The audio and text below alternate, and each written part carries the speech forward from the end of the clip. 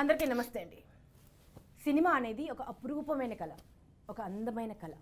Mythological స్టోరీని ఎంపిక చేసుకోవాలంటే, ఒక పౌరాణికాన్ని తీసుకోవాలంటే చాలా ధైర్యం కావాలి, చాలా గట్స్ ఉండాలండి, బోలెడంత dedication, discipline, uncompromised will power కావాలండి. అందున ఒక ప్రతిష్టాత్మకమైన ప్రాజెక్ట్ మనం పంచమ వేదంగా కీర్తించేటువంటి మహాభారతంలోని ఆదిపర్వంలోని ఒక కథని తీసుకుని ఆల్రెడీ ఒక మహానుభావుడు మహాకవి కాళిదాసు ఎంత అద్భుతమైన కావ్యాన్ని రచించారు. అభిజ్ఞాన శాకుంతలమని విశ్వవ్యాప్తమైన దాని కీర్తి.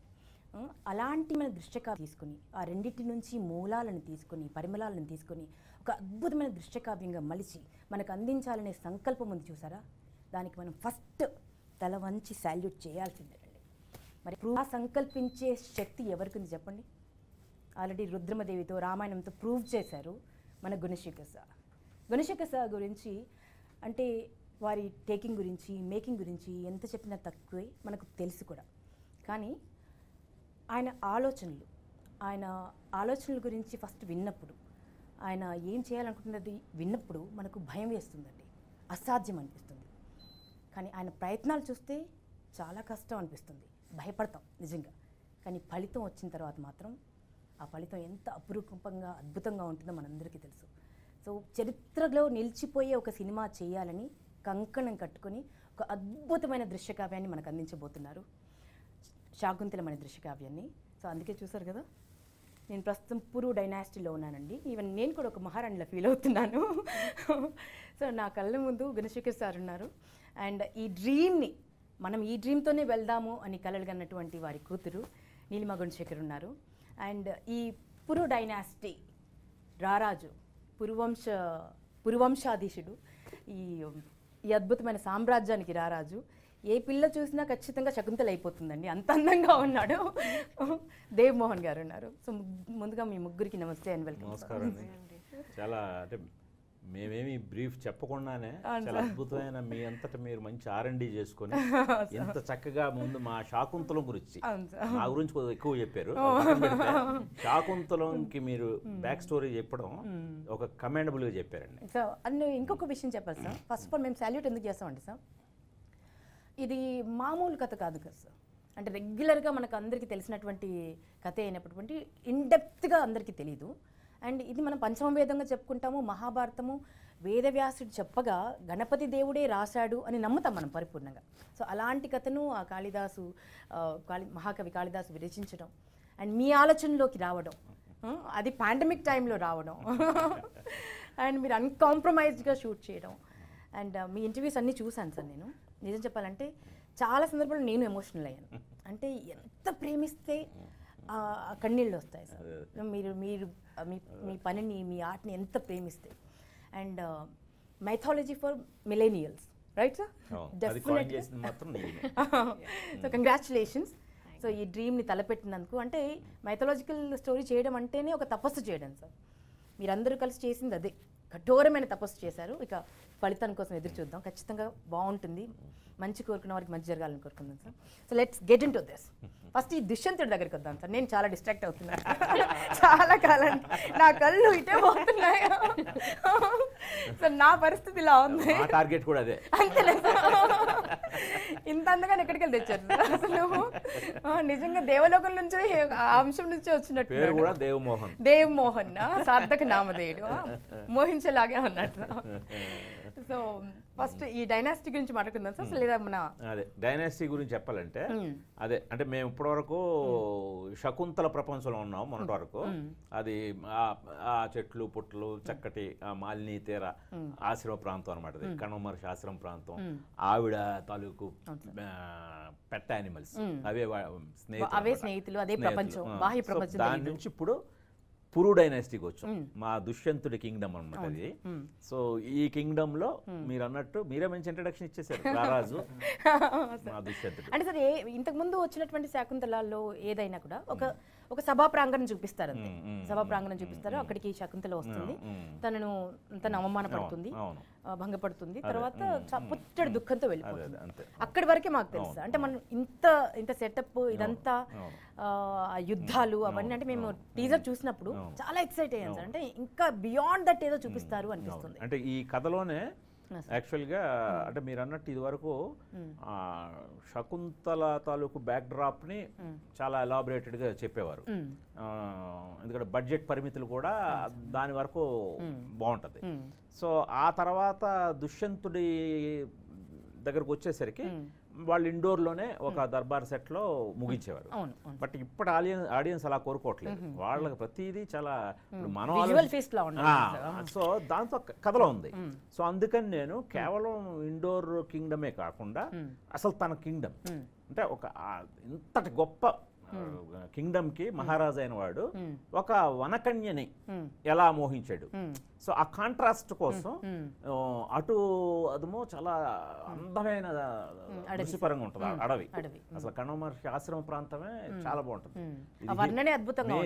ఎందుకంటే హిమాలయాస్ బ్యాక్ డ్రాప్. సో ఆ హిమాలయాస్ బ్యాక్ డ్రాప్ అనగానే మనకి ఆ మాలిని నది తీరం గాని ఆ మంచు కొండలు వీటిల్లో ఉంచి ఉండే అమ్మాయి ఇక్కడ ఈ డైనాసిటీ, ఈ పురు డైనాసిటీ, ఈ కాంట్రాస్ట్ బాగా అంటే సినిమాలో కూడా ఎవరు ఊహించరండి. అంటే మేము అంత గ్రాండ్యూర్ దీనికి వెళ్ళాం. అంటే కేవలం సీజీఐ కాకుండా హ్యూజ్ సెట్స్ వేసాం. మనం దర్బార్ సెట్ చాలా హ్యూజ్ చేసామండి. చాలా లెంగ్త్ ఉండే ఫ్లోర్ తీసుకుని హైదరాబాద్లో. సో అది అందువల్ల ఆడియన్స్కి ఇప్పుడున్న ఆడియన్స్కి ఆ స్కేల్ని కూడా మనం కాంప్రమైజ్ కాకుండా డెపిక్ట్ చేయడం జరిగింది. సార్ ఎలా దేవమోహన్ అనుకున్నాను సార్? అంటే ఆ దేవమోహన్ అనుకోవడం కూడా నీలిమే అండి. తనే ఫస్ట్ సూఫీ. సో నీలిమతో నేను అడుగుతాను, మీకెలా దొరికాడు అసలు దేవమోహన్ చెప్పండి. సో ఈ సబ్జెక్ట్ మేము అనుకుంటున్నప్పుడు స్క్రిప్ట్ డిస్కషన్ చేసుకుంటూ ఉన్నాము. అండ్ అప్పుడు మనకు లాక్డౌన్ వచ్చింది. సో ఇంట్లో ఉండి సూఫియం సుజాతయం రిలీజ్ అయిందనమాట ఒక ఓటీటీ ప్లాట్ఫామ్లో.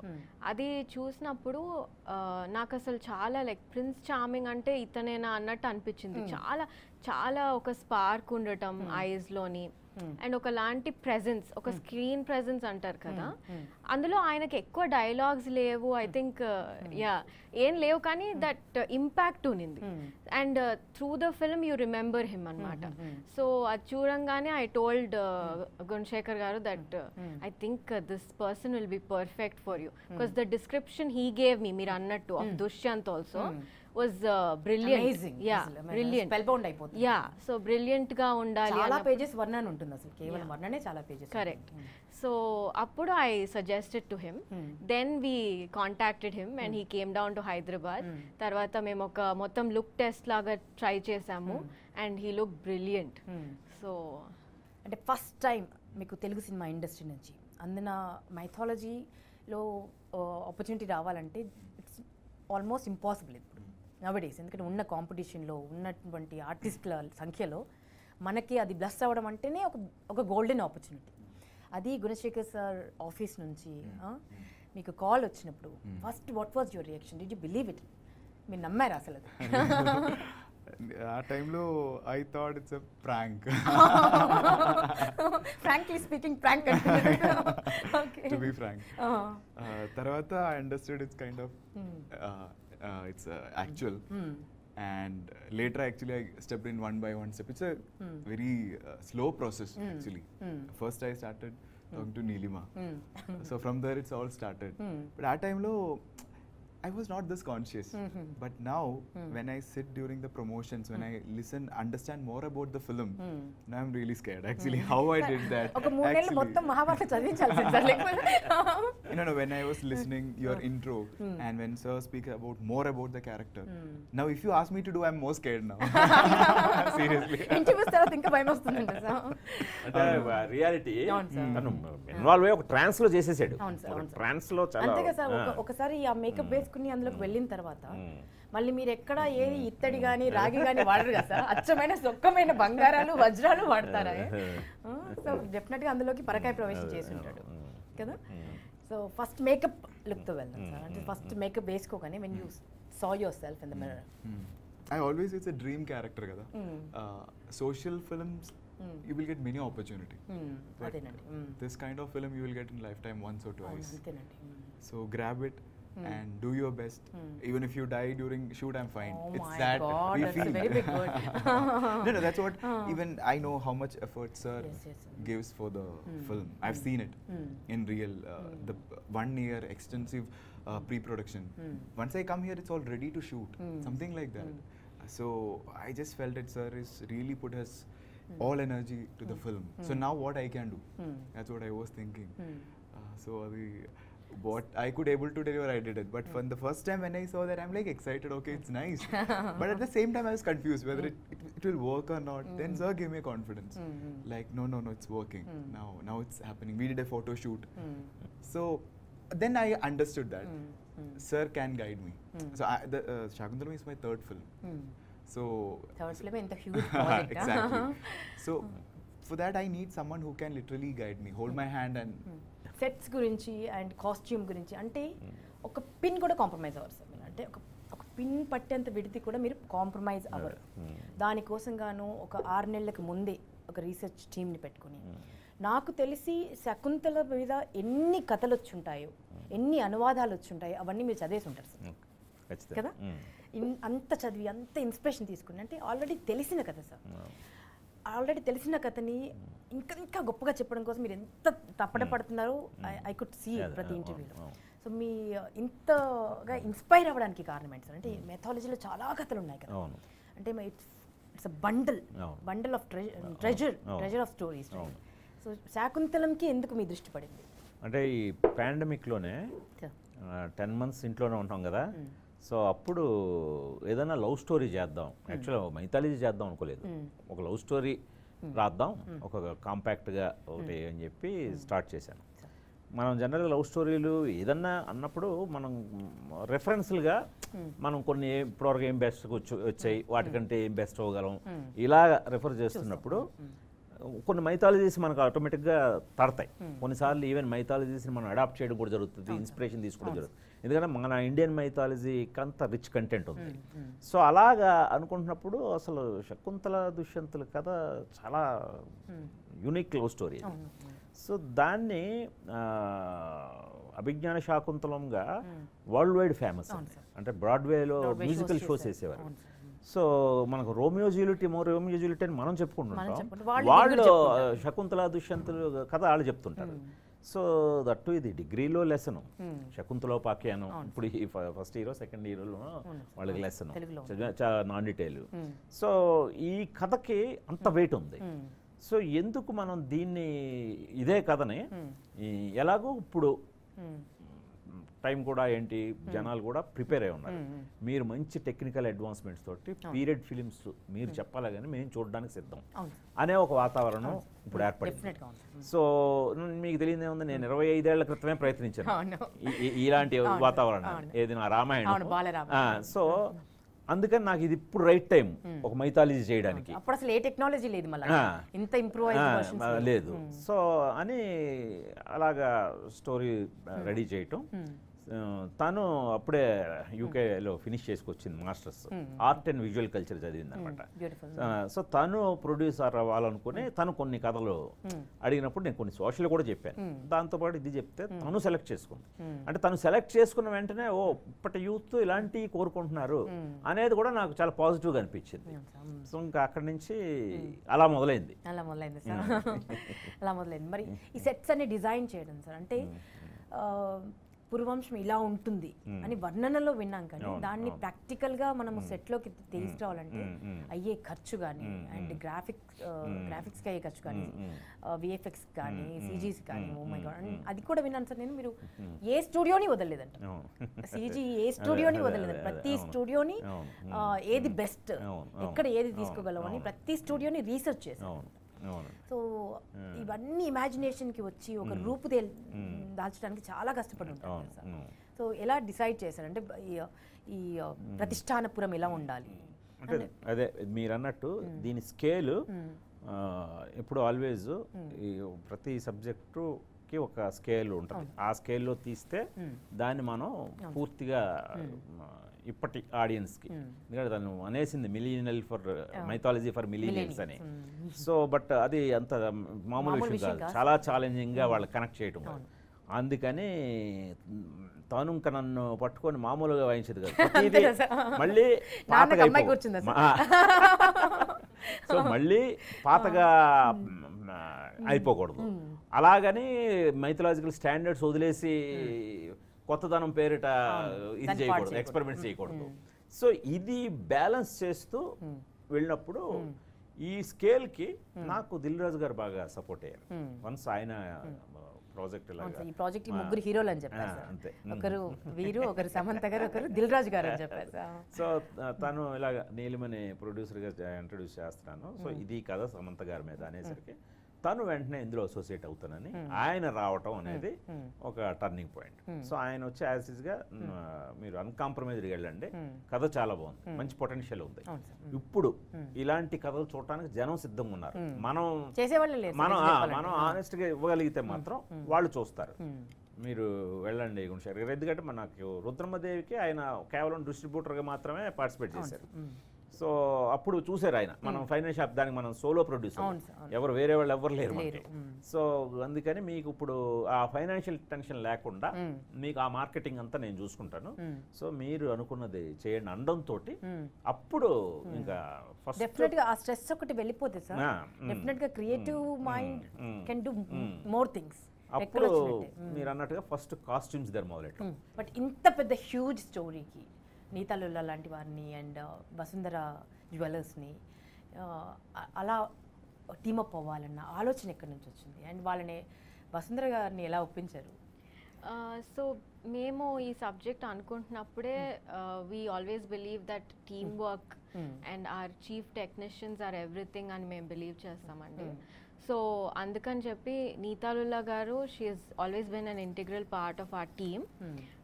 When we gave her a call, she was like ready to come on board, and she was more than happy to be a part of this. And avida own research cheskoni and all that, and she had so many inputs to give. Appudu dini jewelry aspect anedi chaala important, endukante manam NTR garni chusunnamu, and so many people have done mythology roles.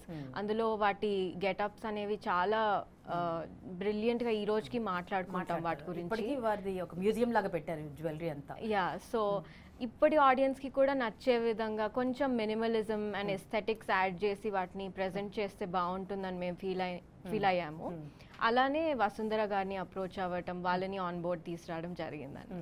NT Ramarao గారికి ఒక ఘనత ఉంది sir, అంటే ఆయన కిరీటం కూడా బంగారంది ధరించేవారంట, ఆయన గద కూడా బంగారందంట, ఆభరణాలన్నీ బంగారమంట అని ఒక చరిత్రగా చెప్పుకునేవాళ్ళు.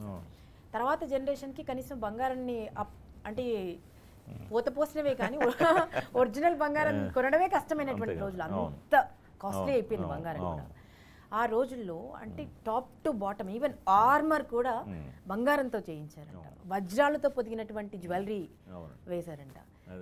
అసలు ఎన్ని కిలోలు ఉండింది చెప్పండి, మీ ఆర్మర్ ఎన్ని కిలోలు ఉండింది? మీది మొత్తం యుద్ధం కూడా చేశారంట కదా దాన్ని.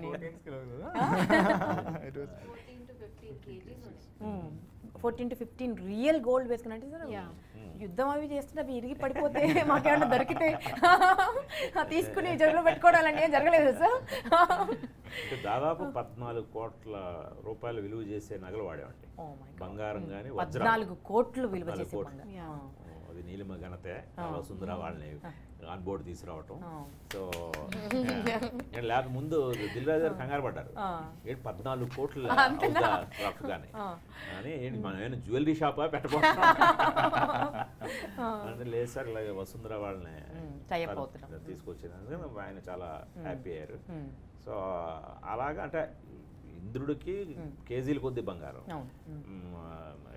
అంటే మెయిన్ రోల్స్ కే కాకుండా మిగతా వాళ్ళు కూడా అంత బంగారం. క్వీన్ లుక్ ఎవరు సమంత గారు, మేనక కంప్లీట్ వజ్రాభరణ, కంప్లీట్ వజ్రాభరణాలు, కంప్లీట్ వజ్రాలు. ఆ వజ్రాలకి ఎక్కువ కాస్ట్, బంగారం కేజీల మీద ఎక్కువ తూగుతుంది, వజ్రాలు అలాగా కదా. ఆవిడ ట్రీట్ టు వాచ్ అండి, ఆవిడ కంప్లీట్ రియల్. ఆ రోజు వేసుకున్నదే ఆల్మోస్ట్ ఒక 6-7 కోట్లు ఉంటుంది కదా. ఫస్ట్ టైం ఆ గోల్డ్ ఆర్నమెంట్స్ అంతా వేస్తున్నారండి when you have come to know, అప్పుడు ఏమనిపించిందండి? అంటే No, it's like I want. I mean, if I say, they won't get to know the grandeur of it. When I wear it and see, that's something really different. Two lines and so many layers of ornaments, and the costumes also. It's something. So you feel you're a king. So by itself, లిటరల్గా you feel yeah, you feel it because once you wear it, even if you're weak, tired, also you get the energy because I mean, it will bring it out the best. So first time Shakuntala తయారీ మీ శాకుంతలగా మారి కళ్ళ ముందు అలా కనిపించగానే మన hero reaction ఏంటో తెలుసుకుందాం. సమంత గారా? సమంత గారి లుక్ కానీ ఈవెన్ దుష్యంతుడు లుక్ కానీ ఓవర్ నైట్ రెడీ అవ్వలేదండి. చాలా లుక్ టెస్ట్లు చేసాం, చాలా స్కెచెస్ చేశారు ఆవిడ. నేత గారు చాలా రకాల డ్రెస్సెస్ స్టిచ్ చేశారు. ఇక్కడే చాలా ఫోటో షూట్స్ జరిగాయి. సో వాటినన్నింటినీ మనం అంటే కరెక్ట్ అయిన ఇప్పటి మిలీనియల్ ఆడియన్స్ కూడా కనెక్ట్ అవ్వాలి అలా అని మరి ఇది మోడర్న్గా వెళ్ళాము. సో ఈ దీంతో ఆల్మోస్ట్ సమంత గారికి ఒక 4-5 చేంజెస్ చేశారు, టెస్ట్లు జరిగాయండి. తినకి ఒక 2-3 టెస్ట్లు తినకి జరిగాయి. ఆ తర్వాత ఫిగర్ అవుట్ చేసాం, ఓకే ఇది ఫైనల్. అలాగే ఏది అంత ఈజీగా అయిపోలేదు. డెఫినెట్గా సార్ ఇది మీరు ఎంచుకున్న ప్రాజెక్ట్స్ అట్లా ఉంటుంది, ఏది అంత ఈజీగా అయిపోవు. బంగారం విషయానికి వద్దాం.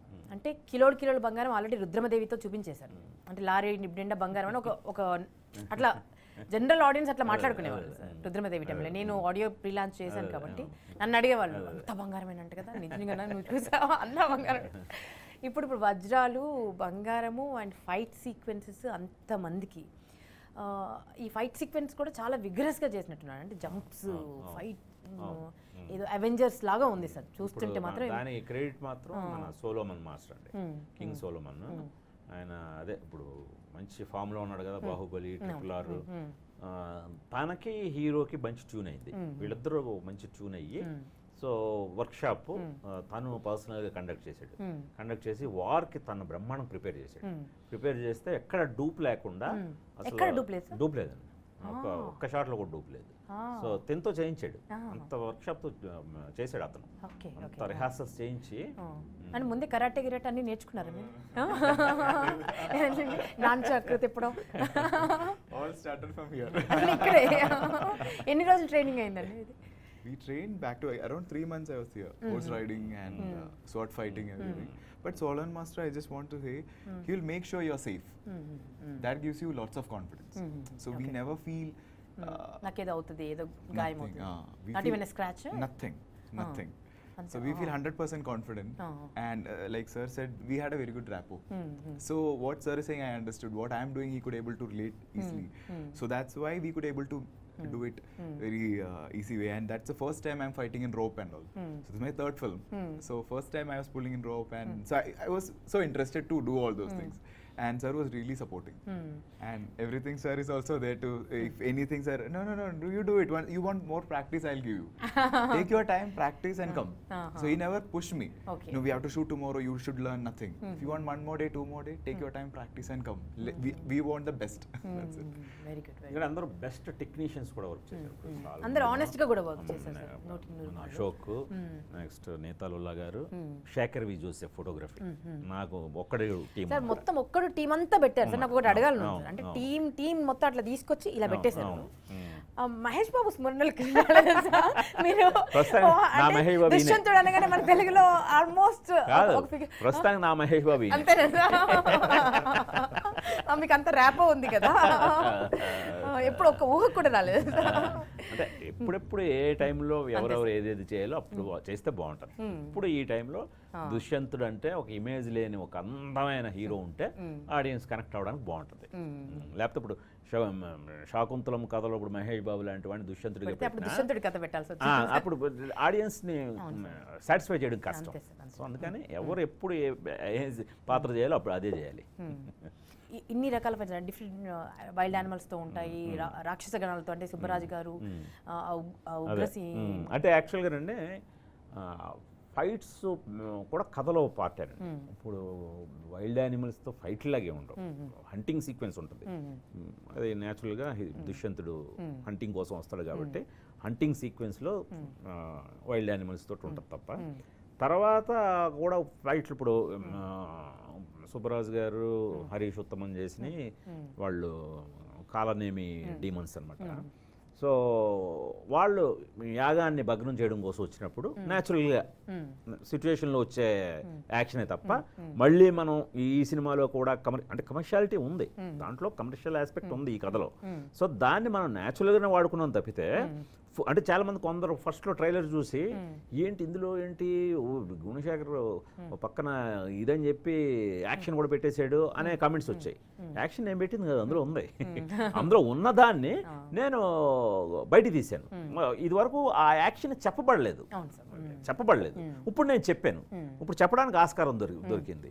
సో యుద్ధం కూడా యుద్ధం ఉంది అక్కడ. ఇంద్రుడు దేవేంద్రుడు మన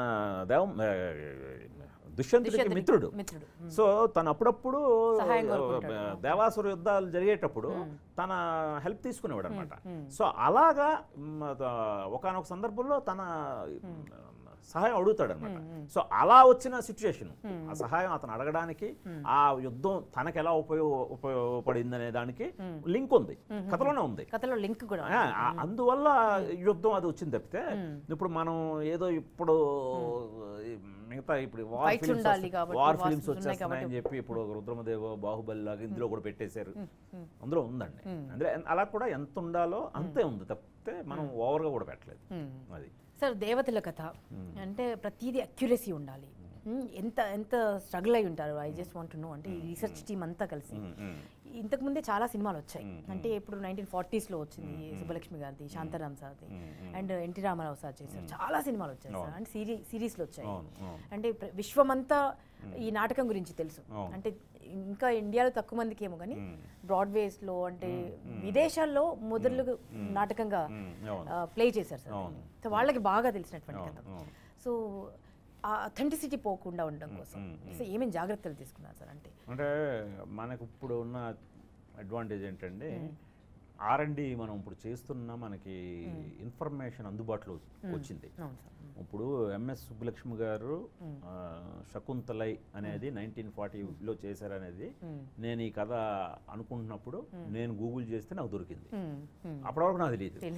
MS సుబ్బలక్ష్మి గారు మనకి కౌసల్య సుప్రధారామ అద్భుతమైన గాయనిగా తెలుసు. ఆవిడ యాక్ట్రెస్గా కూడా కొన్ని సినిమాలు చేశారని లీలగా తెలిసి తప్పితే నెక్స్ట్ ఆవిడ భారతరత్న, ఆవిడని భారతరత్నగానే మనం చూస్తాం. సో నేను దీనికి R&D చేస్తున్నప్పుడు 1940లో ఫస్ట్ తమిళ్లో హాలీవుడ్ డైరెక్ట్ చేశాడు శకుంతలై. MS సుబ్బలక్ష్మి గారు ప్లే చేశారు. అసలు వెంటనే నాకు మామూలు స్ట్రైక్ అవ్వలేదు, ఏంటి అసలు సుబ్బలక్ష్మి గారు ప్లే చేశారు ఏంటి అనే. దొరికిందా సార్ మీకు? సినిమా దొరికిందా? సినిమా దొరకలేదు. అంటే పూణే ఫిల్మ్ ఆర్కైవ్స్లో ఉన్నాయండి. సో అలా తర్వాత శాంతారాం గారు అవైలబుల్గా ఉన్నాయి. శాంతారాం గారు 3 years తర్వాత 43లో తీశారు. చాలా పెద్ద హిట్, అంతా ఎంత పెద్ద హిట్. ఆ తర్వాత ఎంత హిట్ అంటే అది మళ్ళీ 60లో మళ్ళీ ఆయన తీశారు, ఆయన హీరోగా చేస్తూ. సో తర్వాత రామారావు గారు తీశారు 63లోనే దీంట్లో. సో అంతే. ఆ తర్వాత మళ్ళీ ఇంకా ఒక 50-60 ఏళ్ళ గ్యాప్ ఉంది, మళ్ళీ ఎవరు ముట్టుకోలేదు. సో అందువల్ల మనకి ఈ రిఫరెన్స్ల వరకు కొంత తీసుకోగలం. అదే నేను చెప్పినట్టుగా వాళ్ళు ఏంటంటే అంత క్లాసికల్ బ్యాక్గ్రౌండ్ తోటి ఉన్న ఆర్టిస్టులు. ఇప్పుడు సరోజాదేవి గారి లాగా ఆవిడ అద్భుతంగా ఉంటారు. సో ఆవిడ్ని మనం డెపిక్ట్ చేసినట్టుగా మనం ఇప్పుడు ఆవిడ మీద ప్రయోగం చేయకూడదు. సో అదే మళ్ళీ తను వస్తుంది. సో అందుకని ఆ బ్యాలెన్స్ పర్ఫెక్ట్గా చేసామండి. అది ఓవర్ నైట్ జరగలేదు, దానికి విపరీతమైన R&D జరిగింది. ఇప్పుడు నీలిమ కానీ మా ఇంట్లో ఇంకొక రాక్షసు ఉంది చెప్తాముక్ అని చెప్పి తను ఆడి అనమాట మా అందరికి. సో తను ఒకటి అంత ఈజీగా సాటిస్ఫై అవ్వదు. మేమిద్దరం కూర్చొని ఏదన్నా ఒకటి డిస్కస్ చేసుకొని ఇది బాగుంది అనుకున్న తర్వాత తను వచ్చి చాలా ఇది ఇది బాగాలేదని అనేలాగా తను ఇంకా రాగిణి మేమందరం మళ్ళీ మా R&D టీము. సో R&D టీంలో కూడా చాలా ప్రొఫెసర్స్ని వాళ్ళని పెట్టానండి. వాళ్ళందరూ కూడా సో ఇలాగా దాదాపు ఒక 6 నెలలు 1 year చేస్తుంటారు సార్. అదే 10 months to 1 year. సార్ చాలా బ్యూటిఫుల్ రోల్స్ ఉన్నాయి సార్. అందున ఒక సింహం మీద ఒక బుడ్డిదాన్ని చూసాం మేము అసలు భరతుడిని. భారతదేశం అని ఎందుకంటారు అన్నది క్లుప్తంగా తెలుస్తుంది ఇప్పుడు ఆడియన్స్కి చాలా మందికి. అంటే చదివిన వాళ్ళకి వేదాలు చదివిన వాళ్ళకి లేక కాస్త పురాణాల పట్ల ఇంట్రెస్ట్ ఉన్న వాళ్ళకి తెలుసు. కానీ ఇప్పుడు ఈ క్యారెక్టర్ ద్వారా అందరికీ తెలిసిపోతుంది. సో ఆ ఆలోచన ఎక్కడి నుంచి వచ్చింది సార్? ఆ బుడ్డిదాన్ని ఎలా ఒప్పించారు అసలు? First of all బన్నీని ఒప్పించడం ఈజీయే. అంటే మనకి అంటే భరతుడి పాత్ర కూడా చాలా ప్రాధాన్యత కూడుకున్నదండి. అంటే almost towards end pre climax దగ్గర నుంచి ఎంటర్ అవుతుంది క్యారెక్టర్. సో అందుకని న్యాచురల్గా ఒక స్టార్ కిడ్ ఉంటే తొందరగా రీచ్ ఉంటుంది, బాగుంటుంది అని ఆ వయసులో ఎవరు మన హీరోలకి ఎవరు ఉన్నారు పిల్లలు కానీ తనే చెప్పింది. అర్హపాప అప్పటికే అర్హపాప చాలా పాపులర్. బన్నీ జైలు పెడుతుంటాడు కదా, అదే సొంటికాయ ఏంటది పేరు ఏదో చెప్తుంది అని చాలా చక్కగా చెప్తుంటది. అనేసరికి నాన్నతో తన పెళ్లి గురించి కూడా ఏదో యుద్ధం చెప్పింది సార్. పెళ్లి చేసుకుంటాను. సో అది చూసి నేను బన్నీకి ఫోన్ చేసి కలిశాను. కలిస్తే తను నవ్వేశాడు. ఏంటి సార్ అర్హంగా చాలా చిన్నదండి, మాటలే రావు తనకి, మీరు వేరే డైలాగులు చాలా ఉన్నాయంటున్నారు, ఇదంటే మీకు వద్దు బన్నీ వదిలేయండి పాపని, మాకు వర్క్షాప్ అది పెట్టుకొని మనకి ఎలాగో పిల్లలకి స్పెషలిస్ట్ అరుణా భిక్ష ఉన్నారు మన రామాయణంలో ఎన్టీఆర్ని తర్ఫీజ్ చేసిన దగ్గర నుంచి. సో తనకి అప్పచెప్పాం. ఇంకా ఆ ప్రాసెస్ ఎలా జరిగిందో నీలిమ చెప్తే బాగుంటుంది. ఆ సింహం మీద కూర్చున్నటువంటి ఆ సింహ బాలికని బాలుడిగా మార్చాలని ఆలోచన. So ఇన్నెట్లీ what we observed with Arha was Telugu చాలా బాగా మాట్లాడేది. ఎందుకంటే తనకి తెలుగు తప్ప వేరే లాంగ్వేజ్ రాదు. అది పేరెంట్స్ ని నిజంగా అప్రిషియేట్ చేయాలి. తన కోసం అని కాస్ట్యూమ్ వాళ్ళు బాంబే నుంచి వచ్చిన నీతా మ్యామ్ టీమ్ కూడా తెలుగు నేర్చుకోవాల్సి వచ్చింది. తెలుగు నేర్చుకున్నారు వాళ్ళు. అవును. సో అలాగా తనకి ఒక she a very creative child, very smart child. So ఏం చెప్పినా చాలా ఈజీగా క్యాచ్ చేసేది.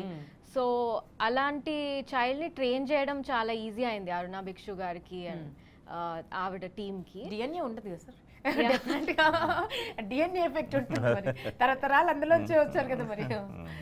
అల్లూరు రామలింగ గారితో మొదలు ఎవరి మనవరాలు? అల్లూరు రామలింగ గారు ముని మనవరాలు. అదే. So it was wonderful working with her. Dev kuda cheppali because he shared screen with her kabatti. Cheppandi, how was working with the star kid? No, actually she started teaching me Telugu because my English she won't understand. Idu koncha Telugulo maatlaadi vidali naaku asalu ఏ మాత్రం నేర్చుకున్నారు మీరు Telugu? Shooting time lo ikkada chudu I will keep say that because she should look at me and say the dialogue because it's a OTS. So she'll be keep distracted here and then suddenly then she looks at me and say the dialogue. Then I started learning small words our time lo. Then all words I started cheppu all learned from there basically. Me Guru Telugu Guru actually మరి ఏమైనా దక్షిణ ఇచ్చారా లేదా? Chocolates అది కూడా నీలిమే చెప్పాలి. తన రోజు షూటింగ్ లో ఎలా ట్రీట్ చేసేది, ఎలాంటి ఒక అసలు ఎలా ఒప్పుకుంది? జనరల్ గా ఈ విగ్ పెట్టారు కదా, ఒరిజినల్ హెయిర్, తన హెయిర్ ని అలా చేశారు. అందరివి మాక్సిమం అందరివి ఒరిజినల్ పంపించేసుకున్నాడు. ఇప్పుడు కట్ చేశారు బట్ పెంచేశారు. అలాగా. సో తన జుట్టుని అలా చేశారు. అవును, మేము షూటింగ్ అట్మాస్ఫియర్ నే ఒక ప్లేఫుల్ గా డిజైన్ చేసామండి. సో తను వచ్చిన దగ్గర నుంచి కాసేపు వర్క్ చేశాక she had a small play pen area where she could go and like play with balls or each day we had something to fascinate her. And బాగా గారాబం చేశారన్నమాట. ఓకే, నీలిమే చాలా బాగా డిజైన్ చేసింది. తను రోజు అంటే రోజు షూటింగ్ కి రావాలని ఒక ఇంట్రెస్ట్ క్రియేట్ చేసేది, ఎక్సైట్ అవ్వడం కోసం. అంటే కరెక్ట్ గా ఆ క్యారవాన్ కూడా ఎవరిది అనుకుంటున్నారు, బన్నీ పర్సనల్ గా స్పెషల్ గా చేయించుకున్న క్యారవాన్. బన్నీకి షూటింగ్ జరుగుతున్న పుష్ప తను పాపం నార్మల్ దే తెప్పించుకొని డాక్టర్ కోసం, మరి వాళ్ళ ఇంటి ప్రిన్సెస్ కదా, సో ఇది ఇచ్చాడు. సో అందుకని ఆ క్యారవాన్ దగ్గర తను ఇవన్నీ రోజుకొక థీమ్ తో. Yeah, and also she had special gifts and chocolates and all that. ఏదన్నా డైలాగ్ సూపర్ గా చెప్పిందంటే వెంటనే అందరు క్లాప్స్ కొట్టి then we would give her something to treat her. So she was excited, like నేను బాగా చేయాలని తనకి ఆ మోటివేషన్ ఉండేది. And I should really thank Allu స్నేహ గారు. ఆవిడ చాలా with a lot of patience and a lot of understanding and cooperation ఆ పాపని, అంత చిన్న పాపని మమ్మల్ని నమ్మి మా సెట్స్ కి పంపించి మాతో పాటు ఎవ్రీడే షూటింగ్ లో కూడా ఉన్నారు. So I really thank her for what a debut sir అర్హకి కూడా కదా సార్, భరతుడిగా. అంటే బన్నీ కూడా ఇలాంటి అదే మనం అర్థమైపోతుంది కదా, బన్నీ కూడా ఎంత ఈ సాంప్రదాయాలు వీటి మీద ఉండే మర్యాద. ఇప్పుడు ముందు పాపకే ఓన్లీ తెలుగే నేర్పుదాం అని స్ట్రిక్ట్గా పాటిస్తున్నాడు అంటేనే మనం అర్థం చేసుకోవచ్చు. అందులో ఇలాంటి పురాణాలు ఏవంటే చాలా రెస్పెక్ట్. ఆ రోజు నాకు గోనగన్నారెడ్డి గారు రుద్రమదేవి సినిమాలో తన సపోర్ట్ చేయడం కానీ, ఈ రోజున శాకుంతలంలో వెంటనే అనేసరికి తను మరే భలేవాళ్ళు మంచి సినిమా చేస్తున్నారు కానీ తను చేయగలదా, జాగ్రత్త చూసుకోండి, మీరు ఏం మొహమాటం లేదు, చేయలేకపోతే వేరే ఆల్టర్నేటివ్ కూడా పెట్టుకోండి. అలా అంటే ఎవరు చెప్తారు? ఒకవేళ మీరు ఫస్ట్ షెడ్యూల్ ఒక 4-5 రోజులు చూసి ఆల్టర్నేటివ్ కూడా పెట్టుకోండి. భలేవాడు బన్నీ ట్రైనింగ్ తోటి, అందులోనూ పాప స్మార్ట్ కిడ్. మనకి పాప డల్గా ఉంటే మనం అనుకో భయపడచ్చు, పాప చాలా యాక్టివ్, చాలా హైపర్ యాక్టివ్. వాళ్ళ నాన్నకి వేయింతలు అయి ఉంటుంది. కబీర్ బేడి గారు అండ్ మన దుర్వాస మహాముని, బాబోయ్ అసలు ఆయన్ని దుర్వాస మహర్షిగా తీసుకోవాలి అన్న థాట్ అంటే ఈ సినిమాలోనండి శకుంతల, దుష్యంతుడు, ముగ్గురు సేజెస్, ఈ 5గురు చాలా ఇంపార్టెంట్. ఈ 5గురు పెర్ఫెక్ట్ కాస్ట్ ఉంటేనే ఈ సినిమా తీయగలం, ఈ సినిమాని ఆడియన్స్తో కనెక్ట్ చేయగలం. అదర్వైజ్ చాలా రిస్క్ అవుతాయి. సో అందుకని ఫస్ట్ శకుంతల్ని అచీవ్ చేస్తాం. తను కూడా ఎంత ఎఫర్ట్ పెట్టలేదు, అసలు అన్బిలీవబుల్. సమంత గారు పెట్టిన ఎఫర్ట్ అయితే అంటే దాని గురించే మనం టోటల్గా మనం మాట్లాడుకోవడానికి కూడా ఓ స్పెషల్ ప్రోగ్రామ్ చేసుకోవాలి. దుష్యంతుడి గురించి ఇప్పుడు చెప్పుకున్నాం. నెక్స్ట్ ఈ ముగ్గురు సేజెస్ సార్, కణ్వ మహర్షి, దుర్వాస మహాముని, కశ్యప్ మహర్షి. వీళ్ళ ముగ్గురు చాలా అంటే ముందు చాలా డివైన్ఫుల్గా ఉండాలి, ఆడియన్స్ నమ్మాలి, కనెక్ట్ అవ్వాలి. సో చాలా కరుణరసమైన ఒక వెరీ ఎఫెక్షనేట్ క్యారెక్టర్ కణ్వ మహర్షి. దానికి సచిన్ కేడేకర్, ఆయన అద్భుతమైన యాక్టర్, ఆయన గురించి చెప్పవలసింది. ఆయన తెలుగులో చాలా సినిమాలు చేశారు, అద్భుతమైన యాక్టర్ అసలు ఆయన. ఇంకా దుర్వాస మహాముని, కోపిష్టి, ముక్కు మీద ఉండాలి. మన ఇండస్ట్రీలో దుర్వాసుడు ఎవరైనా ఉంటారు. సో దానికి మోహన్ బాబు గారు. కానీ ఏం సెలెక్ట్ చేశారు సార్ అసలు? అంత ఈజీ అవ్వలేదు, దాని గురించి చెప్తాను. చెప్పండి. సో నెక్స్ట్ కశ్యప్ మహర్షి అంటే వెరీ ఒక అజానుబాహుడై ఉండాలి, ఒక అసలు చూస్తేనే ప్రెజెన్స్ ఒక డివైన్ఫుల్గా ఉండాలి. దానికి కబీర్ బేడి. సో వీళ్ళ ముగ్గురు ఫస్ట్ అమ్మయ్య కుదిరే అనగానే శాకుంతలం ముందు మనం డీసెంట్గా చెప్పబోతున్నాం ఆడియన్స్కి, ఒక కరెక్ట్ అయిన ఇదిలో వెళ్ళబోతుంది అన్న ఇదైందండి. కణ్వ మహర్షి ఆయన చాలా బిజీ ఆర్టిస్ట్. బట్ సచిన్ గారు ఎప్పుడైతే మేము ఇలాంటి సినిమా తీస్తున్నాం అనగానే ఆయన మేనేజర్ చెప్పేసాడు, నువ్వేం చేస్తావు తెలియదు, ఆ సినిమాని ఏం చేయాలి అంతే, నువ్వు డేట్లు గీట్లు ఏం చేస్తావు తెలియదు, వాళ్ళు ఎప్పుడు అడిగితే అప్పుడు ఇచ్చేసాయి, నేను అప్పుడు వెళ్ళాలి. అలాగే ఆయన అంత చాలా ఇదిగా వచ్చి అంత గెటప్ వేసుకొని బుద్ధిమంతుల్లా ఇలా కూర్చునేవాడు అంతే, ఇంక వేరే ఏదే ఉండేది, క్యారెక్టర్లో ఉండేవాడు. షార్ట్ రెడీ అంటే మనం రావడం, అద్భుతంగా అంటే వీళ్ళందరూ మంచి ఆర్టిస్టులు కదా, ఇలాంటి పాత్రల Disciplined కోసం artists. ఇలాంటి పాత్రల కోసం ఎదురు చూస్తారు సార్. అందులోనూ ఇప్పుడు ఈ మైథాలజీలు తీయడమే చాలా అరుదు కదా. అంతే కదా sir, so once in life time costume dramas వస్తున్నాయి, పీరియడ్ ఫిల్మ్స్ వస్తున్నాయి, మైథాలజీస్ చాలా తక్కువ వస్తున్నాయి. సో దాంతో వాటి వాల్యూ తెలిసిన వాళ్ళు వీళ్ళందరూ. సో అందుకని ఆయన ఎఫర్ట్. ఇంకా మోహన్ బాబు గారు ఆయన ఎలా ఒప్పించారు? అదే ఆయన ఏంటంటే, నేను లాస్ట్ టైమే రుద్రమదేవికి అడుగున్నాను ఒక క్యారెక్టర్, దానికి ఆయన లేదు గుణశేఖర్ ఇప్పుడు నేను చేయను, బట్ నాకు నీతో చేయాలి, నేను మాత్రమే చేయదగ్గ పాత్ర ఉంటే నా దగ్గర రా అని ఇంకా చేయలేదు అనేసరికి ఇప్పుడు నేను అమ్మ దీనికి దొరికాడు ఇది కాదనలేడని చెప్పి వెళ్ళాను. వెళ్ళి సార్ ఈసారి మాత్రం మీరు కాదనలేరు, మీరు మాత్రమే చేయదగ్గ పాత్ర సార్. ఏంటది అన్నది అంటే దుర్వాస మోహన్ అనేసి పెద్ద నవ్వేసి, అంటే నేను కోపిస్తున్నా, నేను మాత్రమే చేయగలను సార్. మీరు ఎంత కోపిస్టో అంత సున్నిత హృదయాలు. దుర్వాస మహాముని పాత్ర ఏంటనేది మీకు తెలుసు కదా, కేవలం కోపమే కాదు కదా సార్, ఆయన ఒక గొప్ప ఇది. ఆయన్ని పోర్ట్రే చేయడానికి మీరు కాకుండా నాకు ఆల్టర్నేటివ్ లేడు, నేనే చేయాలి ఆయన అన్నాడు. ఇది నేనే చేయాలి అన్న దగ్గర నుంచి, సో అంటే రామారావు గారితో పెద్ద పెద్ద నటి సత్యనారాయణ గారు, రామారావు గారు, వాళ్ళందరితో పనిచేసిన వ్యక్తి ఆయన. పురాణాలు ఎంత మీసం ఎంత తిప్పు ఉండాలి, ఎంత ఇదిలో ఉండాలి, మరీ ఎక్కువ తిరగకూడదు, మరీ తక్కువ ఉండకూడదు. సో గెడ్డం లెంగ్త్ ఎంత, మళ్ళీ పైన వచ్చే ముడికిను గెడ్డం లెంగ్త్, ఇవన్నీ అసలు అంటే నేనైతే చాలా నేర్చుకున్నానండి ఆయన దగ్గర. అమ్మ బాబు ఏంటి ఒక గెటప్కి, అంటే మాకు కాస్త ట్రైనింగ్ కూడా అయిపోయింది అలాంటి పని చేయడం. ఇంకా నెక్స్ట్ కశ్యప మహర్షి, ఆయన కబీర్ బేడి, ఆయన తనే కాంట్రాక్ట్లోకి వెళ్ళి ఆయన పట్టుకొని, ఆయన అంత ఈజీగా చేయడు కదా.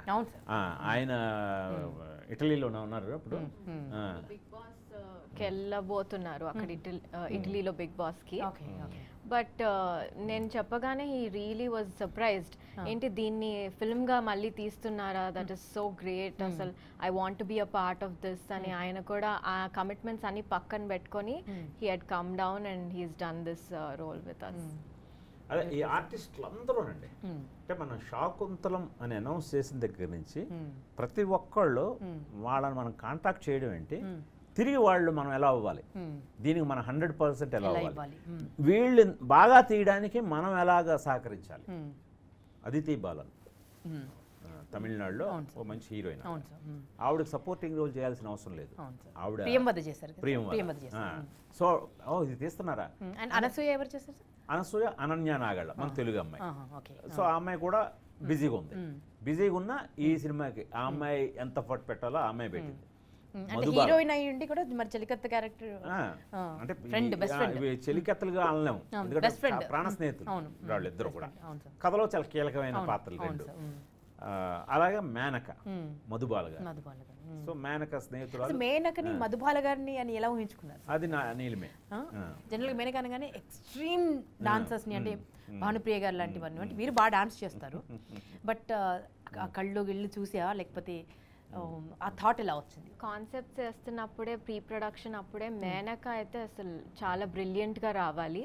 And the shade of Menaka మేం పోర్ట్రే చేస్తున్న దానికి ఒక మెటర్నల్ ఇన్స్టింక్ట్ అనేది కనిపించాలి. It's not just dance and just looking good. ఈ ఆస్పెక్ట్స్ ఎలాగో మేనకకి ఉండాలి, బట్ అదర్ దెన్ దాట్ ఒక మెటర్నల్ ఇన్స్టింక్ట్స్, మెటర్నల్ ఆస్పెక్ట్ కూడా బయటకి తీసుకురాగలిగే ఆర్టిస్ట్ ఎవరు ఉంటారు. అట్ ద సేమ్ టైం ఆ ఏజ్ కానీ ఒక టైమ్లెస్ బ్యూటీ లాగా ఎవరు ఉన్నారు అదే ఫిగర్ తోని అని అంటే, అప్పుడు మాకు మధుబాల గారు గుర్తొచ్చారనమాట. ఆవిడ ఇన్స్టాగ్రామ్ లో చాలా యాక్టివ్ గా ఉంటారు. దెన్ ఐ సజెస్టెడ్ ఆవిడైతే చాలా బాగుంటారని. ఆవిడని కాంటాక్ట్ చేస్తే షీ వాజ్ థ్రిల్డ్. అంటే నేను మేనక అంటే ఇన్ని రోజుల కెరియర్ లో నాకు ఇప్పుడు నేను ఆ కంబ్యాక్ చేద్దాం అనుకుంటున్న టైంలో with this role I'm so thrilled అని. ఆవిడ వచ్చి ఆవిడ మీద నీతాలుల్లా గారు she's worked a lot on her look. And మీరు ఇందాక అన్నట్టు వసుంధర వాళ్ళ ఇన్పుట్స్ కానీ అన్ని తీసుకొని మేము కాస్ట్యూమ్స్ లో 3 వరల్డ్స్ ని డెపెక్ట్ చేసాం అనమాట. ఒకటి ఏదైతే శకుంతలాస్ వరల్డ్ ఉంది కన్వాశ్రమ ప్రాంతంలో మాలిని నది తీరాన, అండ్ ఇంకొకటి పురు డైనస్టీ మనం ఇందాక మాట్లాడుకున్నాం. అండ్ దెన్ తర్వాత మేనకాస్ వరల్డ్ అంటే లైక్ ద హెవెన్స్, దేవలోకం. సో అక్కడ అన్ని వజ్రాలు, ఒక స్టార్ డస్ట్, ఒక ఇన్నెట్, ఒక everything which is very almost like only ఊహల్లోకి వచ్చే కైండ్ ఆఫ్ అట్మాస్ఫియర్ క్రియేట్ చేస్తామన్నమాట. సో వాటన్నిటికీ ఆవిడ కూడా చాలా ఎక్సైట్ అయ్యి షీ గేవ్ హర్ 100%.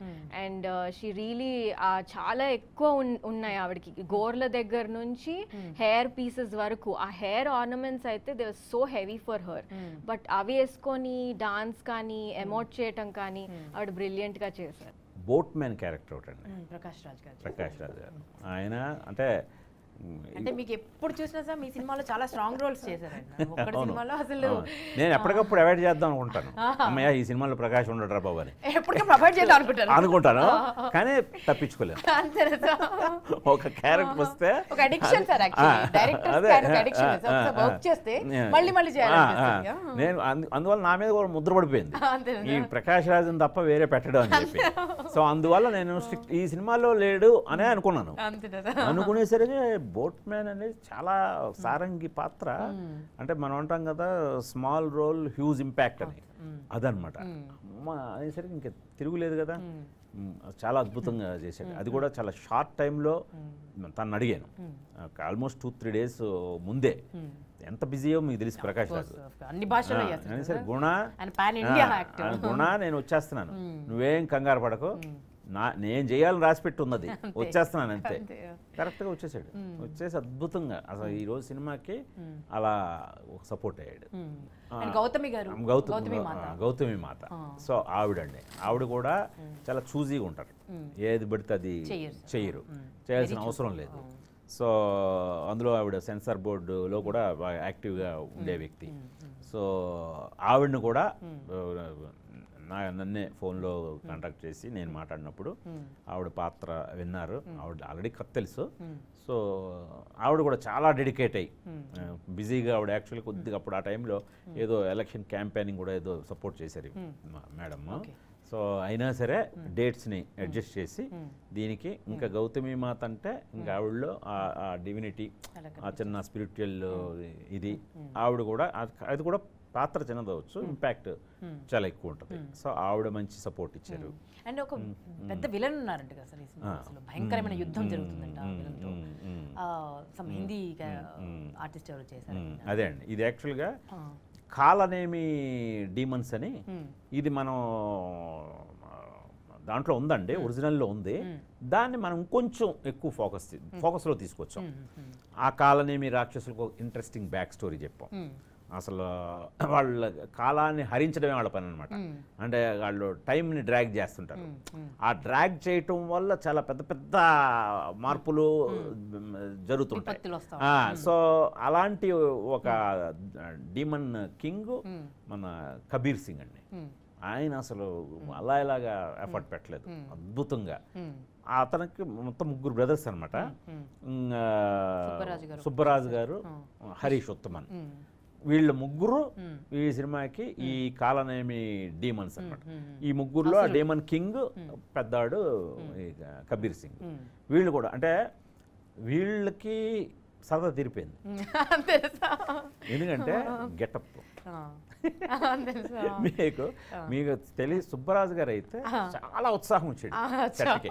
అసలు ఈ రోజు పాపం ఆయనకు కూడా, అందులో ఆయన బాహుబలి ఇవన్నీ చేస్తున్నాడు కదా, ఆయనకి ఇలాంటి సినిమాలు అంటే చాలా ఇష్టం. అసలు ఏదో బ్రహ్మాండంగా యాక్చువల్గా అయితే ఆయనకు ఒక ఇండివిజువల్గా రోల్స్ చేసే వ్యక్తి.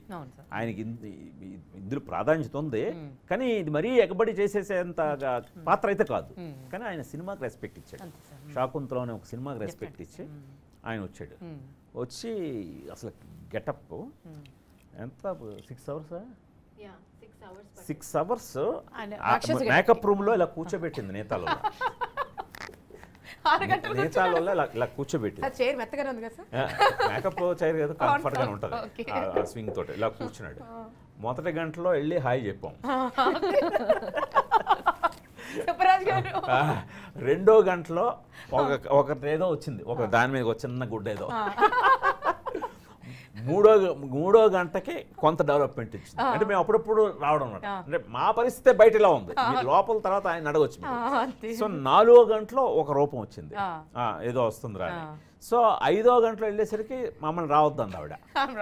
లాస్ట్ 2 hours మీరు నాట్ అలౌడ్ అంది, అందుకే ఫైనల్ గెటప్ మీరు చూడాలని అని. సరే అని ఇంక మేము బయట వెయిట్ చేస్తున్నాం. కరెక్ట్గా 6వ గంటలో లోపలికి వెళ్ళామండి. మామూలు లేడండి అస్సలు. అంటే నిజం మాటలు చెప్పాలంటే హింసించేసింది ఆవిడ. రాక్షసి ఎంత బాగా అంటే ఎంత అందంగా ఉందంట ఆ గెటప్. అంటే రియల్ మెటల్స్ అండి అన్ని, అవన్నీ రియల్ వెయిట్. వాటితోటి మామూలుగా లేడండి, చాలా అద్భుతంగా ఉన్నాడు. కానీ వెంటనే అమ్మో అసలు అంటే వెయిట్ గీటు ఆయన తెగలైక్ చేసాడు. అసలు ఏంటి ఈ రేంజ్లో అంటే ఒక ఫుల్ సినిమాకి మెయిన్ క్యారెక్టర్ చేయాల్సిన గెటప్ వచ్చింది. అంత అద్భుతంగా తీర్చిదిద్దింది ఒక డీమన్ కింగ్ అనేసరికి. కాకపోతే అని అప్పుడు ఆవిడ చెప్పింది, ప్రతిరోజు 6 గంటలు ఎక్కడ కూర్చోబెడుతున్నాయి, 1 hour ఇవి రోజు. ఇది ఫస్ట్ ప్రోటోటైప్ కదా ఇది, దీన్ని యాసిడ్గా మనం ఇది లాక్ చేసాం, రోజు 1 hour ఇస్తే చాలు అని. పాపం చాలా కష్టపడి అప్పటికి వాళ్ళ కోసం మాత్రమే మేము కొంచెం మళ్ళీ ఆ రియల్ మెటల్ని కొద్దిగా డమ్మీ చేసి కొంచెం లెస్ వెయిట్ తోటి డైలాగులప్పుడు అవి వాడి, యాక్షన్ అప్పుడు కష్టం కాబట్టి అవి వాడడం జరిగింది. అదర్వైజ్ చాలా మోయడం కూడా కష్టం. సో బట్ ఎంజాయ్ చేశారు.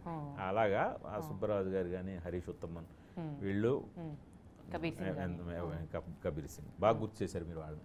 డైలాగ్స్ చాలా కేర్ తీసుకున్నారు, అది అర్థమవుతుంది. అంటే సాయి మాధవ్ బుర్రా ఆయన అసలు ఆవహించేసాడు ఆయన కంప్లీట్గా ఈ సినిమా మీద. అంటే మెయిన్ ఆయన డ్రామా నుంచి వచ్చాడు. సో ఇంకా వాళ్ళు ఏంటి ఇలాంటి సినిమా తీస్తున్నారు, వాళ్ళు నమ్మట్లేదు ఫస్ట్ ఆఫ్ ఆల్. సో అంటే ఇలాంటి సినిమా తీస్తున్నామని కాల్ వస్తే చాలండి, శభాష్ గుణశేఖర్ గారు నేను ఇందులో నా సాయం నేను చేస్తాను అనే అద్భుతంగా ఆయన ఎన్ని వెర్షన్లు కావాలంటే అన్ని వెర్షన్లు, మాకే అవసరం రాలేదు ఎక్కువ వెర్షన్లు. అలాగా ఆయన ఆల్మోస్ట్ 2nd, 3rd డ్రాఫ్ట్కే బ్రహ్మాండంగా చెప్పి ఈ రోజుకి ఇంకేదైనా చిన్నది ఎక్కడైనా ఏదైనా కావాలన్నా, ఈవెన్ మన పబ్లిసిటీ మెటీరియల్కి ఏదైనా క్యాప్షన్ రాయాలన్నా ఏదైనా సరే ఆయన అవైలబుల్, ఫోన్ కాల్ అవే, అంత బిజీ. ఎందుకంటే ఇలాంటి సినిమాల్ని వాళ్ళు చాలా వాళ్ళకి తెలుసండి ఈ వీటికి ఉండే వాల్యూ. అందులో మాటలు సాయి మాధవ్ బుర్రా అని పడిందంటే ఆ బాధ్యత ఏంటో వాళ్ళు ఫీల్ అయ్యి చాలా బాగా రాశారు సార్. మంచి ఎఫర్ట్ పెట్టారు, బాగా రాశారు. అలాగే ఆ సాహిత్యంలో శ్రీమణి, చైతన్య ప్రసాద్ చెరొక 2 పాటలు రాశారు.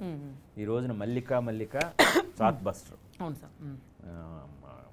ఋషివనంలో అది ఒక చాట్ బస్టర్. సో దీనికి వీళ్ళిద్దరూ సాహిత్యంలో వీళ్ళిద్దరూ ఎఫర్ట్స్. అంటే శ్రీమణి ఇప్పుడు వెరీ ట్రెండింగ్లో ఉన్న ఒక రైటర్. సో శ్రీమణి పేరు కూడా తనే సజెస్ట్ చేసింది. అంటే ఇలాగ ట్రెండింగ్లో ఇప్పుడు ఎక్కువ మామూలు సోషల్ సినిమాలో రెగ్యులర్గా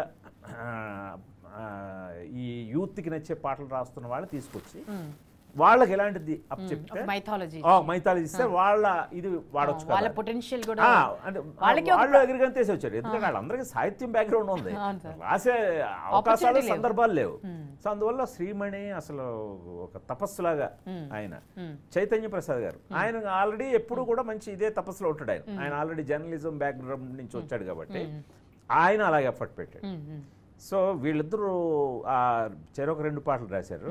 ఆ 2 పాటలు కూడా ప్రతి ఒక్కళ్ళు ఈ రోజున మీరు యూట్యూబ్ కామెంట్స్ చూస్తే వాళ్ళందరూ లిరిక్స్ని మెచ్చుకోవటం, ఎంత చక్కటి తెలుగు పదాలు వింటున్నాం, ఎన్నాళ్ళ తర్వాత వింటున్నాం. సో మరి మీరు అన్నట్టు సాహిత్యం గురించి మాట్లాడితే మరి సంగీతం గురించి మాట్లాడకపోతే మ్యూజిక్ మెజిషియన్ అండ్ మీ ఇద్దరి కాంబినేషన్స్ ఇట్ మేడ్ హిస్టరీ. అంత గొప్ప కాంబినేషన్ అది. అండ్ మళ్ళీ ఈ సినిమాకి మళ్ళీ మీరిద్దరు కలిసి వర్క్ చేయడము అండ్ బ్యాక్గ్రౌండ్ స్కోర్స్ వారిని మించిన వాళ్ళు లేరని చెప్పాలి. అతి మోతాదులో ఉంటుంది అండ్ వినసొంపుగానే ఉంటుంది అండ్ కనెక్ట్ అవుతుంది. సో మణిశర్మ గారి గురించి చెప్పండి సార్. అంటే తాను కూడా మంచి ఆకలి మీద ఉన్నారండి. మణి ఏంటంటే పీరియడ్ ఫిల్మ్స్ చేయలేదు ఇప్పుడు వచ్చి. సో రుద్రమదేవి తన దగ్గరికి వెళ్తానని ఎక్స్పెక్ట్ చేసాడు. కత్తి పట్టుకొని రెడీగా ఉన్నాడు నన్ను పొడిచేయడానికి. నేను ఎవరి దగ్గరికి వెళ్ళినా సరే. అంతేనా? తనకంటే వార్తలు వెళ్ళాయి, గుణశేఖర్ వేరే వాళ్ళ దగ్గరికి వెళ్తున్నాడు అంటే కత్తి నూరుతున్నాడు వచ్చి నన్ను పొడిచేయడానికి. కానీ వార్త ఏమొచ్చింది, ఇళయరాజు దగ్గరికి వెళ్ళారు అనేసరికి కత్తిని తీసి ఇళయరాజు గారు అయితే ఓకే అనే క్షమించాడు. రాజా గారి దగ్గరికి అయితే ఓకే. సో తర్వాత ఎప్పుడైతే ఈ శాకుంతలం చెప్పానో ఆయన అసలు ఒక సింహం జూలు విదిల్స్తుంది కదా, అలా విదిల్చాడు. విదిల్చి అదండి ఇప్పుడు ఎస్డి బర్మన్ గారు వీళ్ళందరినీ తలుచుకునే ఒక గొప్ప అవకాశం నాకు ఇచ్చారు. వాళ్ళకి ఏమాత్రం తగ్గకుండా మనం చేద్దామని చెప్పి కథని విని ఆయన ఆకలింపు చేసుకోవటం ఏంటి, డైజెస్ట్ చేసుకొని ప్రతి సిచ్యువేషన్ నాకు మణిగారికి ఉన్న మంచి ట్యూనింగ్ ఏంటంటే ఆల్మోస్ట్ ఫస్ట్ ట్యూనే ఓకే అయిపోద్ది. అంటే ఇంకా 2-3 ఆల్టర్నేట్లు ఉండవు. ఏదన్నా అవసరమైతే వెళ్తాం తప్పితే అలా ఇన్స్టింక్ట్గా నేను ఆయనకి ఇంజెక్ట్ చేసింది ఇన్స్టింక్ట్గా ఆయన అలా హార్మోనియం మీద పెట్టుకొని ఆయన ఎలా అంటారు అది అలాగే చెప్పే చిరుగాలు అవ్వచ్చు, హరే రామ హరే కృష్ణ అని అవ్వచ్చు, రామాచలం అవ్వచ్చు, ఏదైనా అవ్వచ్చు. అలాగా మా ఇద్దరికి అంత మంచి ట్యూనింగ్. సో అలాగా ఆయన ఇదంతా ఒక ఎత్తు అయితే మీరు అన్నట్టు బ్యాక్గ్రౌండ్ స్కోర్ దీనికి సింఫనీ ఆర్కెస్ట్రా బుదాపెస్ట్ హంగేరీలో చేసామండి. సో దానికి కంప్లీట్ ఫారెన్ మ్యూజిషియన్స్. అంటే మీకు ట్రీట్ టు లిజన్ టు ఇదనమాట. అసలు బ్రహ్మాండమైన వాచ్ ఇది, థియేట్రికల్ ఎక్స్పీరియన్స్. మీకు ఇటు సౌండ్ అండ్ పిక్చర్ మీకు అలా ఉంటుందండి. అంటే పిక్చర్ ఎంత ఇదిగా ఉంటుందో సౌండ్ అంత ఇదిగా ఉంటుంది, పోటీ పడతాయి. అంటే ఆ గ్రాండ్ విజువల్కి తగ్గట్టుగా అంటే మణిగారిలో అదే ఆ గ్రాండ్నెస్ ఉండడంతో పాటు గ్రాండ్నెస్ పేరిట చెవులు చిల్లులు పడిపోయేలాగా సౌండ్ పొల్యూషన్ ఉండదు. సౌండ్ పొల్యూషన్ ఉండదు మీకు. యుద్ధంలో కూడా యుద్ధం సౌండ్ని అంత భారీ సౌండ్ని కూడా మనం ఎంజాయ్ చేస్తాం. చాలా స్టాండర్డ్. ఆయన అలాంటి ఒక టీంని టబ్బీ అనే ముంబై నుంచి ఆయన ఫ్రెండే, ఆయన్ని ప్రోగ్రామరు, ఆయన ఒక కంపోజరు, ఆయన్ని తీసుకొని ఇలా మంచి వాళ్ళు పెట్టి సార్ దీనికి వీడియో కావాలి, దీనికి ఎవడో చెన్నైలో ఒక ఇన్స్ట్రుమెంట్ ప్లేయర్ ఉన్నాడు, బోట్ సాంగ్ అతను తప్పితే వేరే ఇంకొక లేడని ఆ బీజియం కోసం ఆల్మోస్ట్ అతని కోసం ఒక 1 month వెయిట్ చేసాం, అతను అవైలబుల్గా లేడని చెప్పి. సో అలాగా ఇండియాస్ బెస్ట్ మ్యూజిషియన్స్ వర్క్ చేశారు ఈ సినిమాలో. పాటల ఆర్కెస్ట్రేషన్లో కానీ ఆర్ఆర్లో కానీ, అంటే ఆర్ఆర్లో అంటే కంప్లీట్ సింఫనీ ఆర్కెస్ట్రా ఇటలీ వాళ్ళు. సో అలాగా మణిశర్మ గారి తాలూకు మొత్తం అక్కడే చేశారు సార్ సింఫనీ? అక్కడే అండి, ఇండియాలో కాదు, అక్కడే జరిగింది, హంగేరీలో జరిగింది. సో అలాగా అది పాటలు అయితే ఇప్పటికే ఆయన ప్రూవ్ చేసుకున్నారు, చాలా మంచి ఆల్బమ్ ఇచ్చారు. సో దాంతో రోజు రోజుకి గ్రోయింగ్ అయ్యి మెలోడీస్ ఆల్వేస్ వెళ్తూ పెరుగుతూ ఉంటాయి కదా. సో అలాగా ఇంకా ఆర్ఆర్ ఏప్రిల్ 14న డెఫినెట్గా ఆడియన్స్. 3D ఎఫెక్ట్ కోసం ఎంత రీసెర్చ్ చేశారు సార్? అండ్ అదే అండి, మన తెలుగులో కూడా ఎక్కువ రాలేదు, ఇండియాలో కూడా చాలా తక్కువ సినిమాలు వచ్చాయి సార్ 3D ఎఫెక్ట్. తెలుగులో 3D రెండోది మళ్ళీ నేనే చేస్తున్నాను. అంటే రుద్రమదేవికి దీనికి తేడా ఏంటంటే రుద్రమదేవి 3Dలో షూట్ చేసాం. సో అది చాలా మామూలు టఫ్ ఇది కాదండి, అది సగం సరదా తీర్చింది. సో తర్వాత ఎక్స్పెన్సివ్ సార్ అది బాగా చాలా.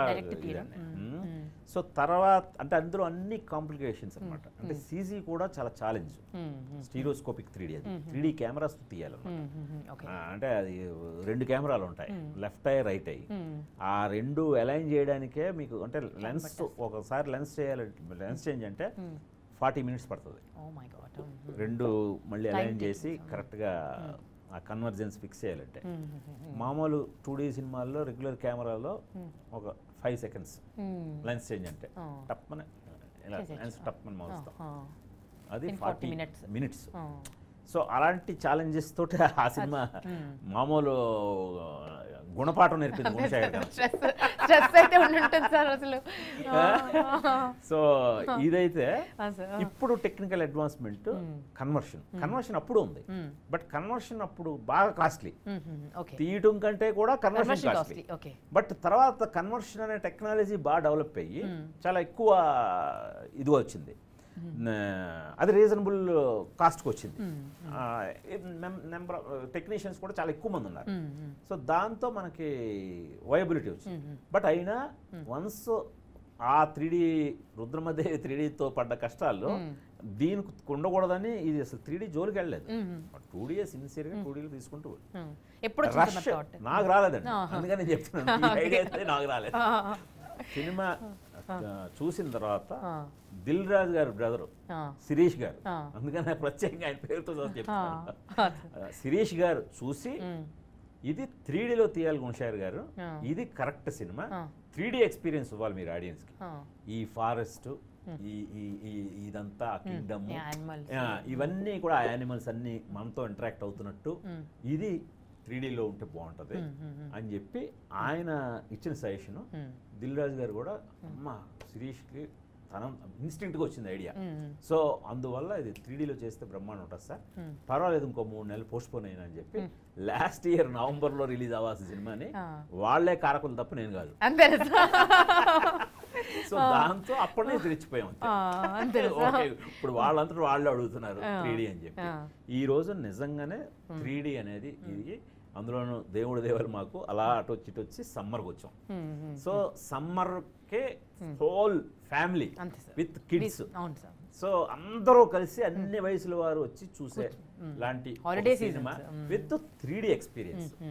3Dలో కూడా ఎక్కడ ఓవర్ స్ట్రెయిన్ అయిపోకుండా చక్కటి ఆ ప్రపంచంలోకి వెళ్ళి వాళ్ళు ఎక్స్పీరియన్స్ చేయొచ్చండి. అది 3D ఒక అసెట్.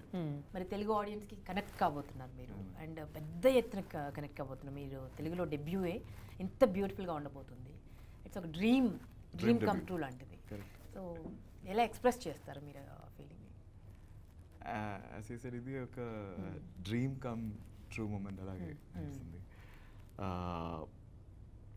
నేను ఫ్యూచర్లో చాలా సినిమాలు తెలుగులో కూడా చేయాలనుకుంటున్నాను. సో డెఫినెట్లీ మీరు డేట్లు ఇవ్వాలి కానీ క్యూలు కడతారు.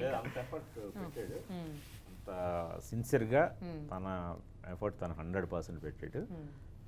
తెలుగు నేర్చుకోవటం, తెలుగు డైలాగులన్నీ కూడా ఇప్పుడు మామూలుగా తెలుగు మాట్లాడడం ఏంటి సార్, అది అందున ఈ హాలికులు రైతులను కూడా హాలికులు అని అదే అండి, ఎందుకంటే ప్రాక్టీస్ చేశాడు. ఇప్పుడు నాన్ తెలుగు ఆర్టిస్టులు ఎవరైనా సరే లిప్ మూమెంట్ ఇస్తారు, లేదు వాళ్ళ హిందీలోనో వాళ్ళ ఒక ఫస్ట్ వర్డును లాస్ట్ వర్డ్ మాత్రం తెలుగు చెప్పి ఇన్ బిట్వీన్ ఫిలప్ చేస్తారు. తనలా కాదు, కష్టపడి నేర్చుకున్నాడు. డైలాగులన్నీ కూడా మొత్తం నేర్చుకొని నా దగ్గర ఆ వాయిస్ రికార్డింగ్స్ అన్ని తీసుకున్నాడు. మంచి రొమాంటిక్ డైలాగ్ విన్నాము సమంత గారు వచ్చి కూర్చున్నారు. ఏ మన్మద చెప్పండి. This dialogue is like waiting for Shakuntala. So, ఓ చంద్రమా, నీ వెన్నెల చల్లగా ఉంటుందని ఎవరు చెప్పారయ్యా? దహించి వేస్తున్నావు. చెలి చెంతలేని వెన్నెల సూర్యుడి కంటే వేడిగా ఉంటుందని తెలుసా నీకు? ఏ మన్మద, ఎంతగా పీడిస్తున్నావయ్యా? Something like that. Good. Dev, malli innal kuda gurtundi. Great. Great. No, because I won't leave until I make it correct. I have to keep doing it. So that's. I just want to say one more thing about sir. When we were shooting Darbar scene, which is very crucial for Dushyant character. So previous day, I just went to see the set. So when I saw the set, I felt the throne is so big, huge. And I asked sir, it's really big for me. When Mohan sees it's big, for Dushyant it's small. But I didn't understand actually at that moment. When I came back and I was thinking, so what sir meant actually, when Dushyant comes, he should take the space. The character should be that broad and big to take the all space here. He's a ruler. Yes, of course. He's not a simple guy and going and sitting on the throne. That is a feel you should have. So like that small heads up sir give, sir will go. That will be in mind and keep working. So sir knows exactly what to trigger an actor. So I'm so happy that actually that helps a lot. So ఇన్ని ఘట్టాలు ఉన్నాయి కదా sir. అంటే ఒకటేమో extremely Kashmir ప్రాంతానికి వెళ్ళారు, అంటే కన్వ మహర్షి ఆశ్రమం, ఒకటేమో ఈ ప్రతిష్టానపురము, ఈ పురువంశము, ఇదంతా, ఇంకోవైపు ఏమో అసురులు, ఇంకోవైపు దేవలోకము. సో ఏది టఫ్ అనిపించింది సార్? అంటే which was difficult to shoot? Difficult to shoot అంటే మాత్రం ఏముంది, మాకు ఇతని డైనాసిటీ అంటే సెట్లు వేసేసాం భారీగా.